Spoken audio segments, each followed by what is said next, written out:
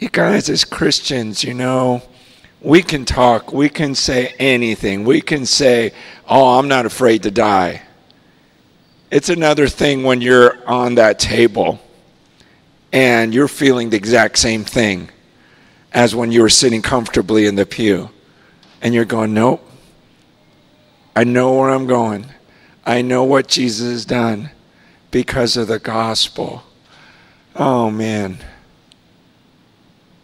I hope you guys are just overwhelmed by him tonight. I am. I'm just blown away by who our God is.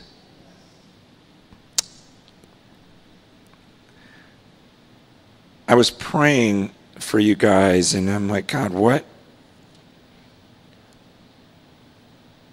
do you want your church to know?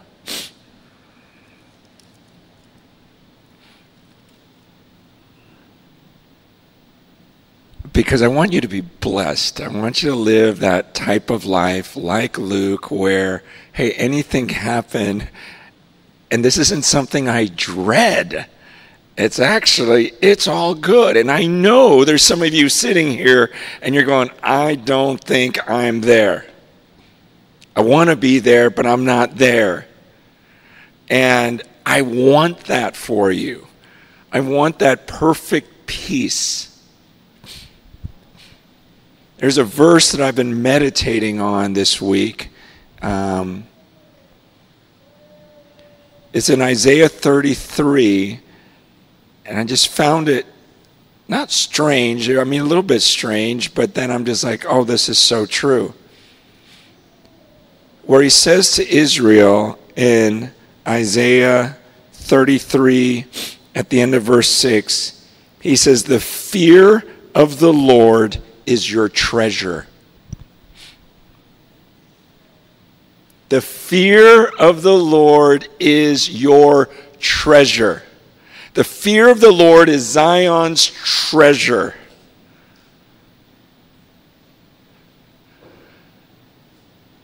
I want you to have this treasure. See, most of the time when we think of the fear of the Lord, people talk about it like it's a bad thing. Oh, I don't want to talk about the fear of the Lord. And yet Scripture says the fear of the Lord is your treasure. Man, this is like your greatest possession. This is like a gift from God. If you have a fear of the Lord, that is a gift from God. That's an amazing gift from God.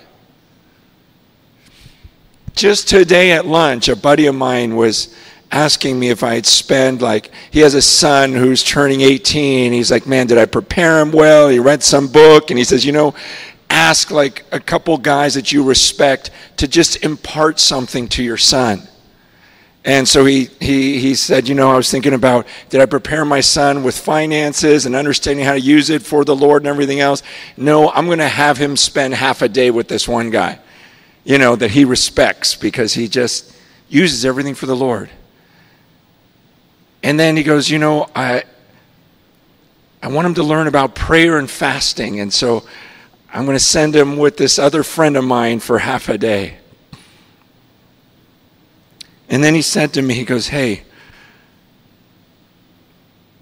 could you spend half a day with him and teach him how to fear the Lord? Just today at lunch. He goes, when I think about the fear of the Lord, you talk about that a lot. And I see it in your life. And I just got so excited. I go, I do talk about the fear of the Lord a lot because it's my treasure. I never got it till I saw that verse this week. I don't know, I'm so glad at the core of who I am is I understand what he is like, and I have a healthy fear of him. And the Bible says that is your treasure. And he says, you talk about it a lot. Why? Because we talk about the things we treasure. Some of you can't stop talking about your kid. Right? Because that's your treasure. Or your spouse. Or your job. Or one of your possessions. Or yourself. Because that's what you treasure. And I never realized, man, the fear of the Lord really is my treasure. I'm just thanking God. If you have a fear of God, thank him for that. Because not everyone fears the Lord. Many people treat him like he's nothing. And as though, they've got power over him. They don't humble themselves before him. In Proverbs, there's a couple verses I want you to look at. Verse 26 says, in the fear of the Lord, one has strong confidence, and his children will have a refuge. Okay, in the fear of the Lord, one has, don't you want strong confidence? Wouldn't you just love to walk around with a confidence? Where you're on a hospital bed and you're like, I'm not afraid of this. I don't dread this. I have this strong confidence. The Bible says that's because you've got a fear of the Lord.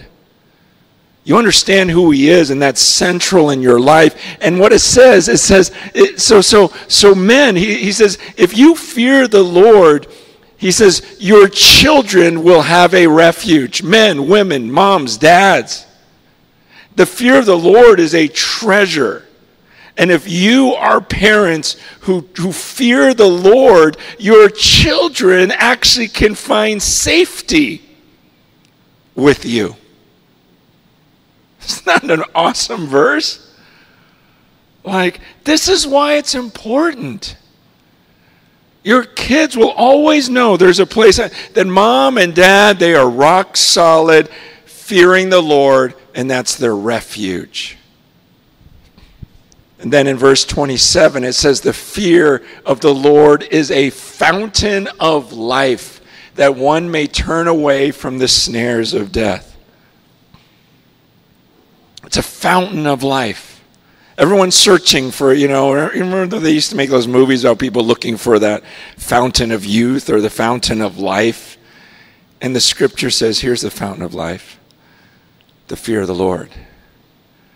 You fear the Lord, and it's just this constant source of life. It's like a spring of water that just keeps on going. So the fear of the Lord is a big deal. It's an awesome thing. It's not something that is just for people in the past and, we're under grace now. No, like the verse we were meditating on when you guys came in, it's like, no, with him there's forgiveness, therefore we fear him. The fear is for those who have been forgiven.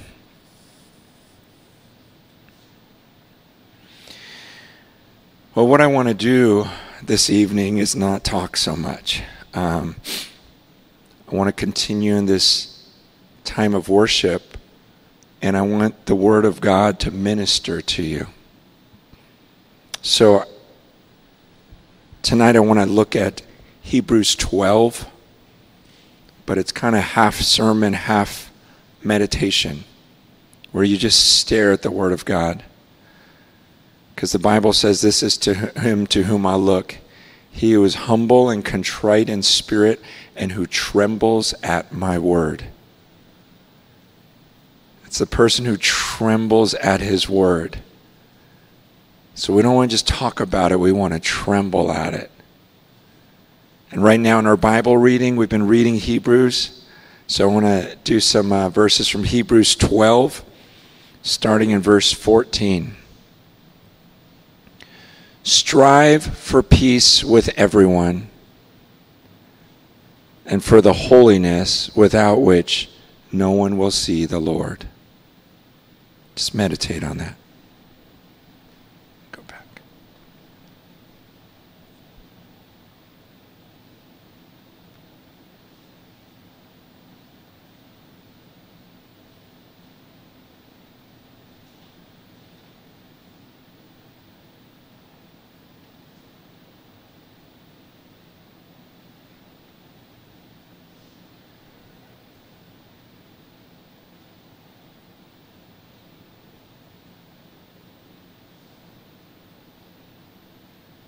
Tremble at that command.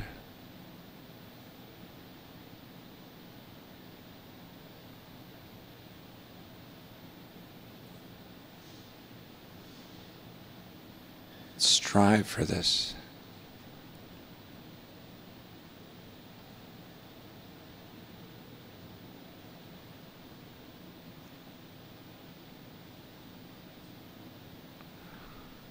Remember, one of the verses we memorized this year is, "Blessed are the pure in heart, for they shall see God." And here he's saying, strive for peace with everyone and for the holiness without which no one will see the Lord. See to it that no one fails to obtain the grace of God, that no root of bitterness springs up and causes trouble, and by it many become defiled.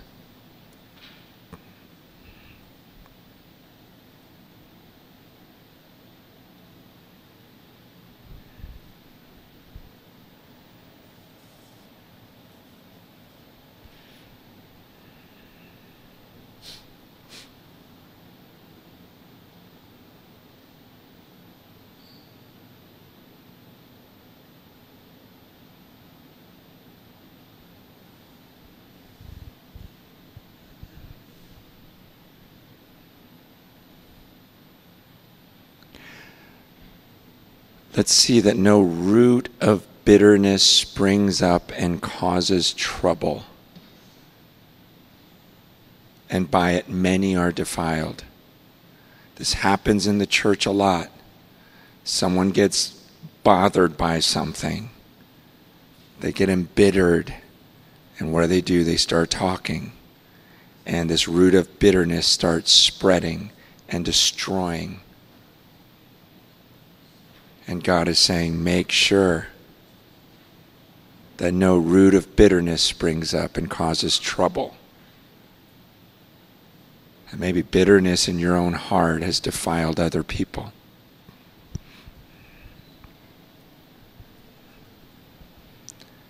That no one is sexually immoral or unholy like Esau, who sold his birthright for a single meal.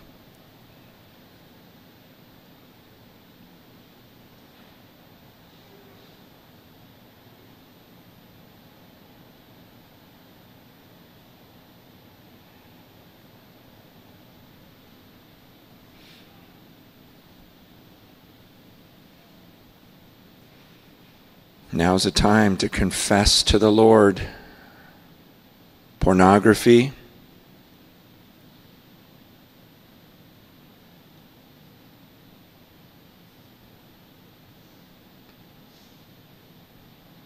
lust,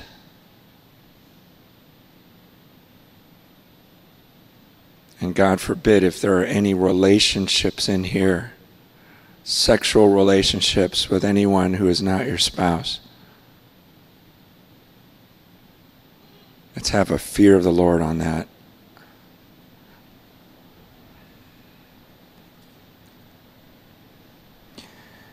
For you know that afterward, when he desired to inherit the blessing, he was rejected, for he found no chance to repent, though he sought it with tears.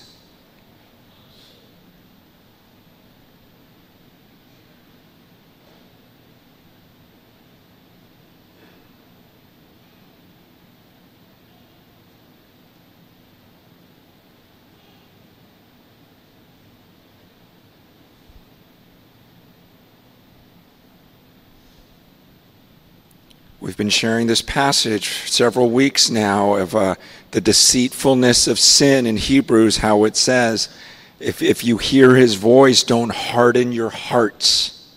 Don't let your hearts become callous. Today is the day of salvation. Remember we talked about the calluses, from playing guitar. It hurts so bad, but each time it's less and less to where you don't feel it. And so if you feel the conviction now, praise God that you still feel conviction over your sin. And confess that and turn from that.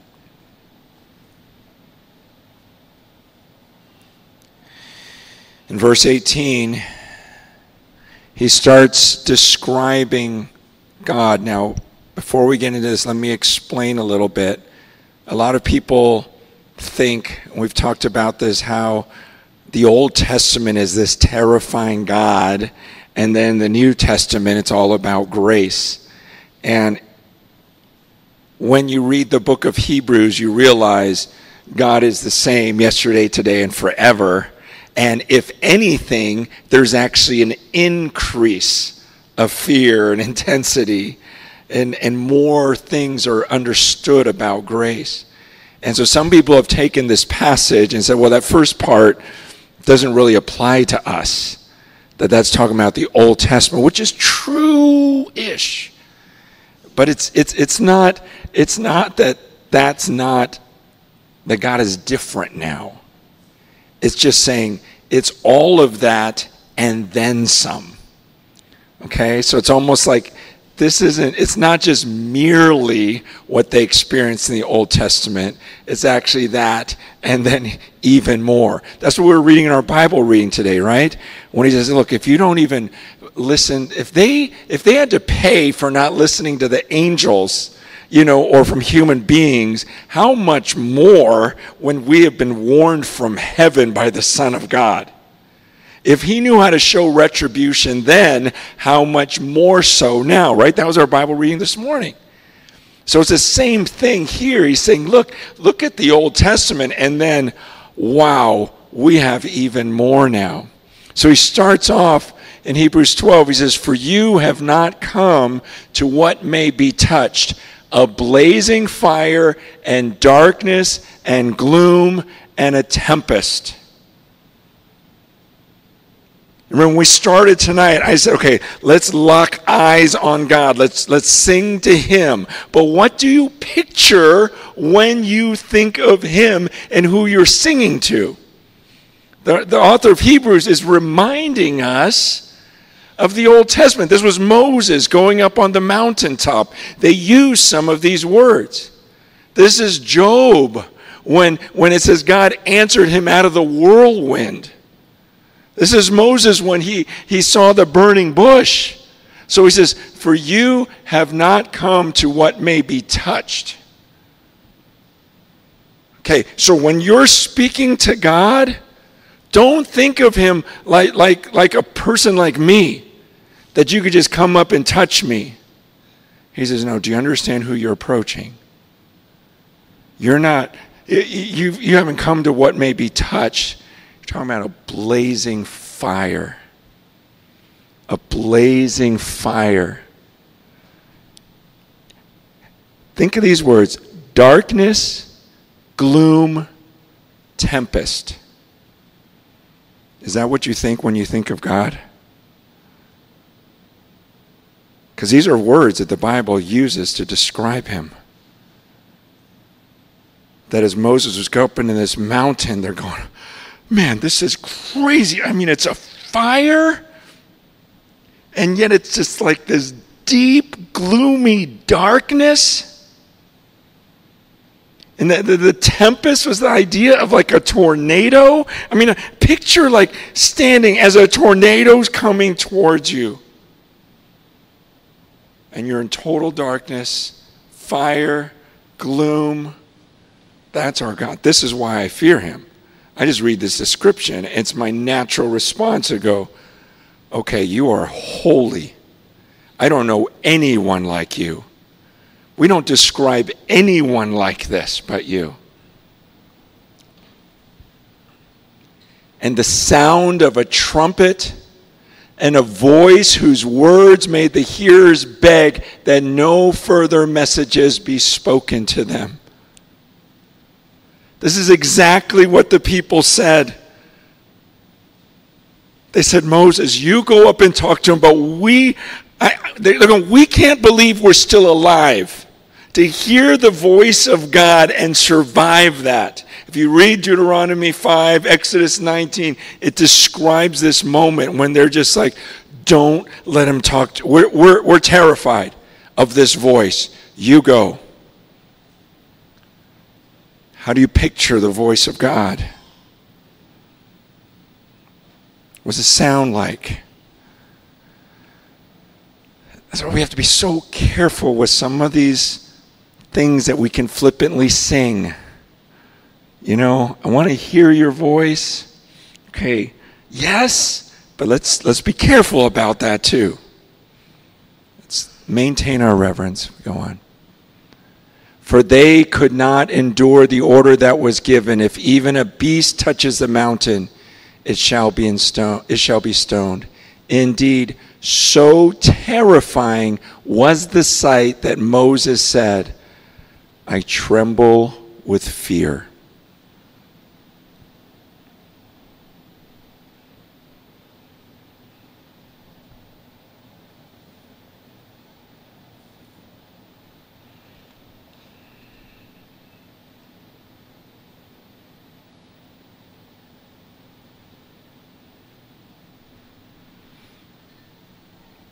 This is our God. He is like no other. He is so different from anyone you've ever spoken to or even thought about. Then he goes on in verse 22. He says, but, and understand, it's not saying that's the way he used to be and here's the way he is now. He's saying, understand, that was what was revealed to them in the Old Testament, and now he's revealed even more. He says, but you have come to Mount Zion and to the city of the living God, the heavenly Jerusalem, and to innumerable angels in festal gathering.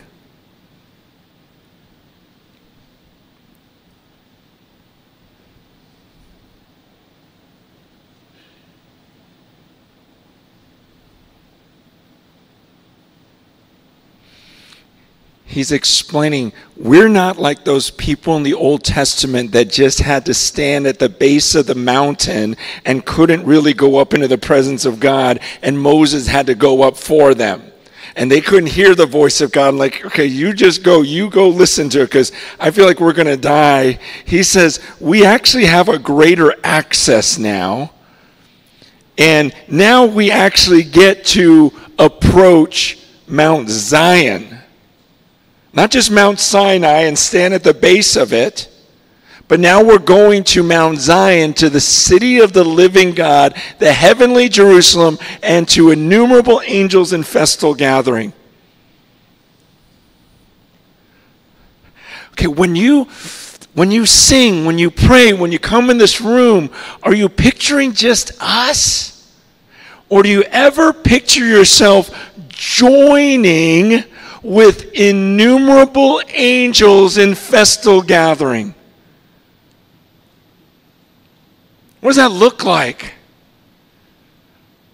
See, understand, when you lock in on the throne of God in the heavenly Jerusalem, sitting on his throne, then also picture like just innumerable, more than you can count, angels celebrating. Okay, so whether you show up or not, there are innumerable angels celebrating God on his throne. And so at 6:30, we're not starting worship. We're like joining in with innumerable angels. And as they're screaming, worthy is the Lamb who was slain, as Vince read and Joe read even better, it's just like, wow, it's just like, I'm screaming with them. Yes, worthy is the Lamb. I mean, picture a throne with angels everywhere celebrating, worthy is the Lamb, worthy is the Lamb. And then here we are on the earth in this little room, and we're screaming the same thing. Yeah, we agree with all those angels. I can't believe you, Jesus, what you did for me. This is the God we come before. He goes on. And to the assembly of the firstborn who are enrolled in heaven, and to God, the judge of all, and to the spirits of the righteous made perfect. So who else is up there? My brother-in-law, whose funeral I did last week. I'm joining with him now. with Zuri. That's why Luke can be sitting at an operating table with a huge growth in his body and go, I'm either going to celebrate up there or I'm going to celebrate here. But worthy is the Lamb who was slain. And I'm going to come before that judge and the assembly of the firstborn. The assembly of the firstborn who are enrolled in heaven. There are people who made it there before us. And we're joining them. We're joining the angels. And we come before God, the judge of all. Man, what a great phrase. God, the judge of all. And to the spirits of the righteous made perfect, and to Jesus, the mediator of a new covenant, and to the sprinkled blood that speaks a better word than the blood of Abel.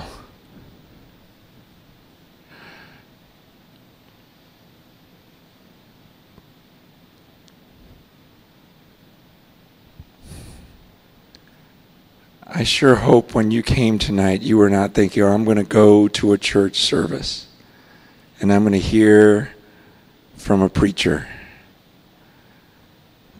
But in your heart you're going, I'm going to join innumerable angels in festal gathering.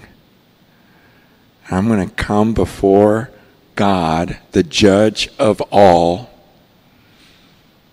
And I'm going to come before Jesus, the mediator of a new covenant, and to the sprinkled blood that speaks a better word than the blood of Abel.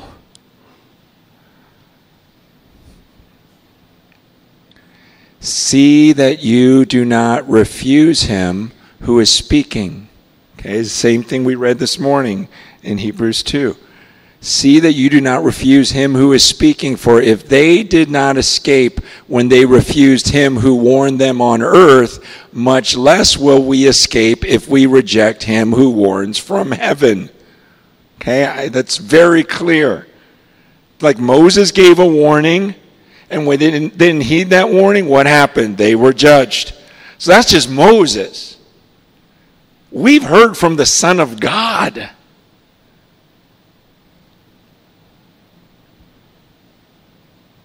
At that time, his voice shook the earth, but now he has promised, yet once more I will shake not only the earth, but also the heavens. So yeah, when they were standing at the base of the mountain, the whole mountain was shaking. That must have been terrifying.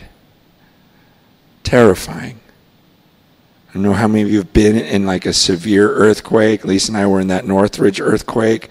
It was crazy. And so imagine standing at the base of a mountain and everything is shaking. And he says, well,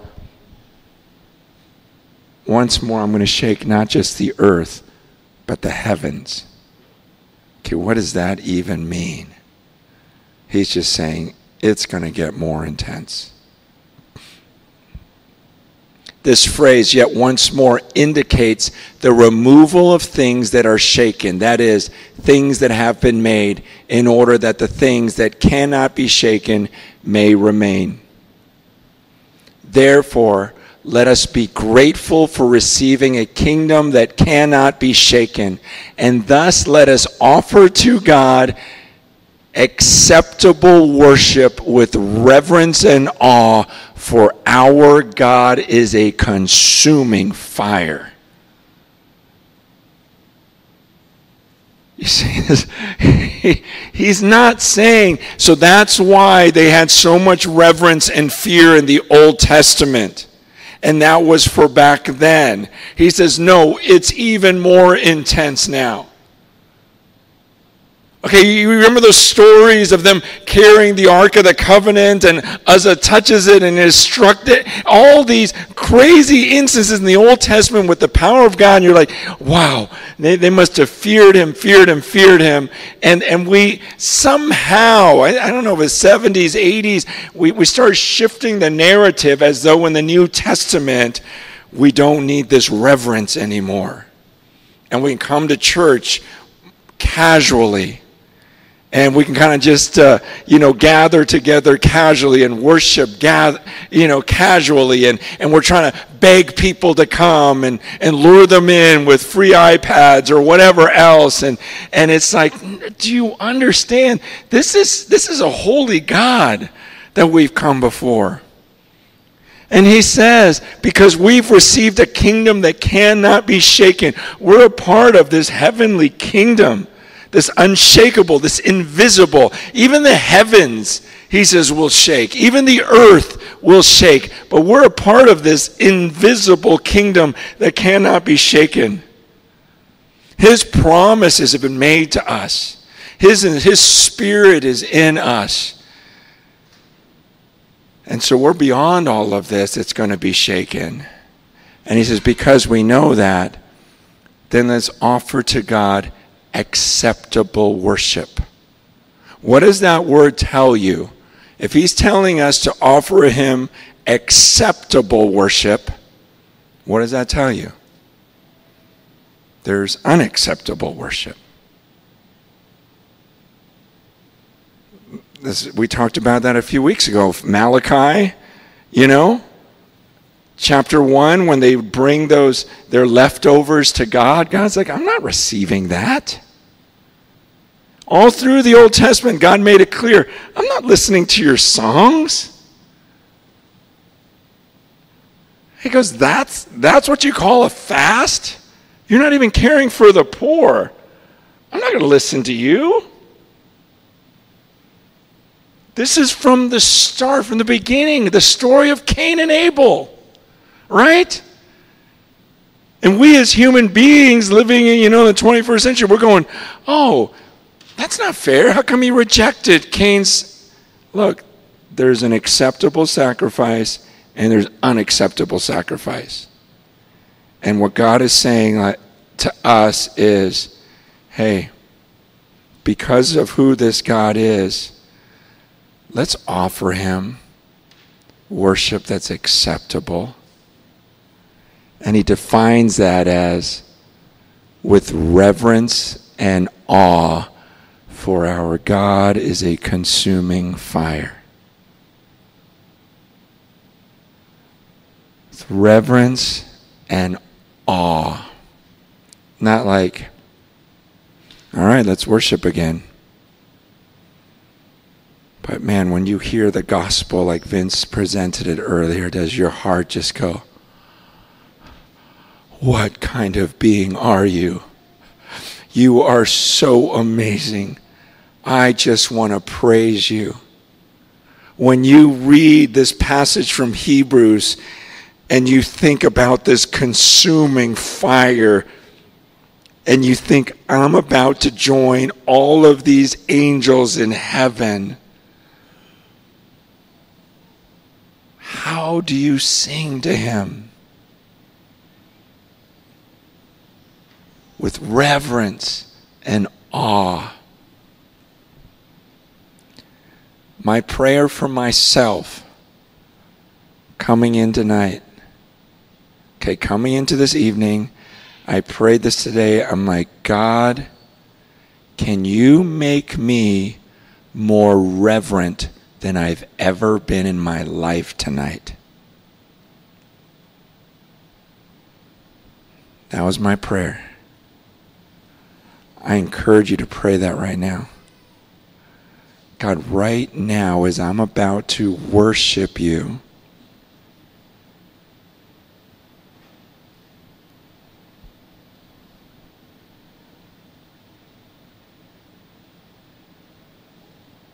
make me more reverent than I've ever been.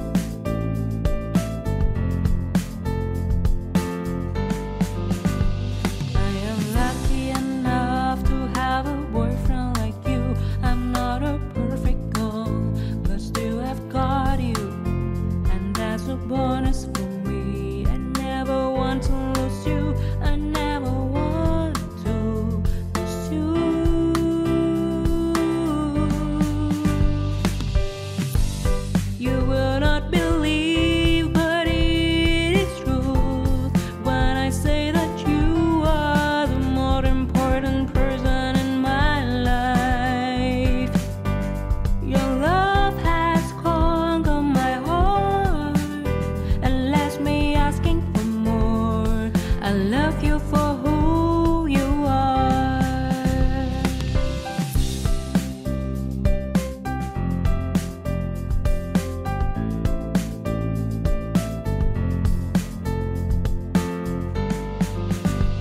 I am lucky enough to have a boyfriend like you. I'm not a perfect girl, but still I've got you, and that's a bonus for me. I never want to lose you. I never want to lose you.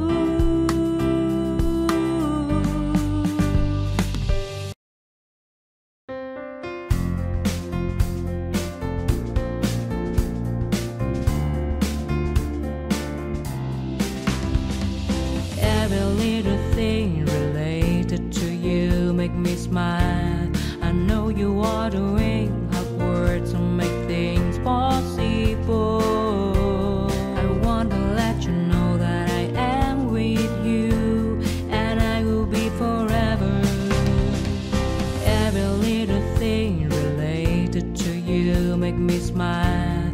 I know you are doing hard work to make things possible.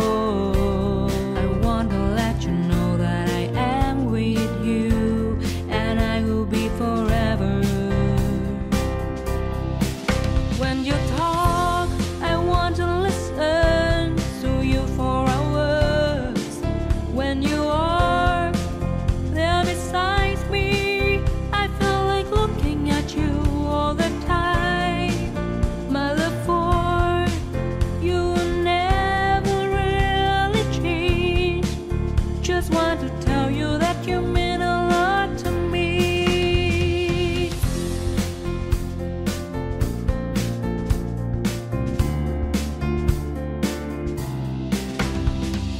Every little thing related to you make me smile. I know you are doing hard work to make things possible. I want to let you know that I am with you, and I will be forever. Every little thing related to you make me smile. I know you are doing hard work to make things possible.